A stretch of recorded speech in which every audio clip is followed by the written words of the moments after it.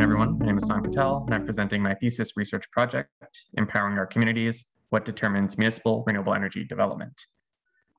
This research, like many others who are presented today, was completed on Treaty 6 land, the traditional and present territory of Indigenous and Métis people, and is informed by my responsibilities as a treaty person. I'd like to start by asking, have any of you ever thought about where exactly the energy you use comes from? And what kinds of impacts creating this energy has on the people and places where it's generated? If you haven't, you're not alone. Alberta has an energy system that disconnects physically and psychologically our places of energy generation and consumption, creating issues of injustice, where some communities are impacted by energy infrastructure that powers distant populations across the province, while profits could go to a company that can be headquartered across an ocean. Alberta's energy system also accounts for the second largest source of carbon emissions in the province, contributing to the climate crisis.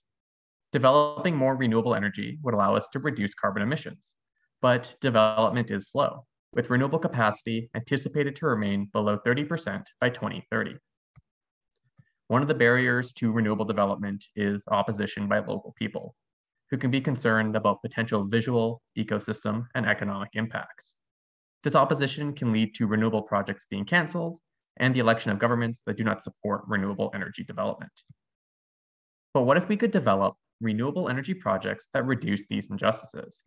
This is the promise of community energy, a development type where the local population has an influential voice in and receives the benefits of energy projects that locate near them. And one type of community that can develop these kinds of projects are municipalities or local governments. They can engage their local populations, and project revenues would fund local services or reduce tax burdens. Municipalities have the advantages of existing tools and practices to make decisions and have access to funding that could be used for renewable development. And yet, despite this potential, municipal renewable projects are few and far between. This begs the question at the heart of my research. What is motivating Albertan municipalities to develop local renewable energy projects, and how can these projects best be supported? To answer this question, I developed a mixed methods approach. First, I surveyed municipal decision makers, including council members and administrative employees from all across the province. The results show that nearly half of the respondents are interested in developing these kinds of projects, with larger municipalities and those with greater capital availability being statistically more likely to pursue development. I built on the survey results with an in-depth case study of renewable energy plans and policies here in Edmonton, a municipality that plans to develop several renewable projects. I interviewed many key decision makers, including those involved in energy planning and elected members of council, as well as energy experts and external stakeholders. What the results show is that municipalities are mainly motivated by economic benefits and carbon reduction, while social benefits and developing resilience were considered secondary. Interestingly, economic motivations were ranked the highest in the survey, but the case study participants were actually more likely to be motivated by carbon reduction. However, environmental benefits are often framed using economic terms, demonstrating an intersection of these two dimensions. Municipalities are challenged by the low cost of electricity in Alberta and the insecurity of carbon taxes, which impact the economic value of renewable projects. Municipal energy projects are a steep upfront cost, and many decision makers reported being unable to make that initial investment, even if they think it'll pay off in the future. While provincial and other external supports can reduce these barriers, municipal decision makers found these lacking and difficult to access. We also see that municipal decision makers are concerned about the risk of these projects, opting to choose proven technologies and project types.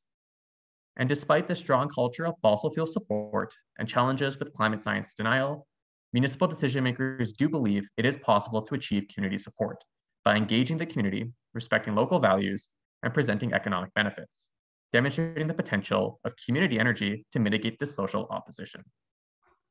The results also show that municipalities are interested in creating renewable projects on their own property to offset their own energy consumption.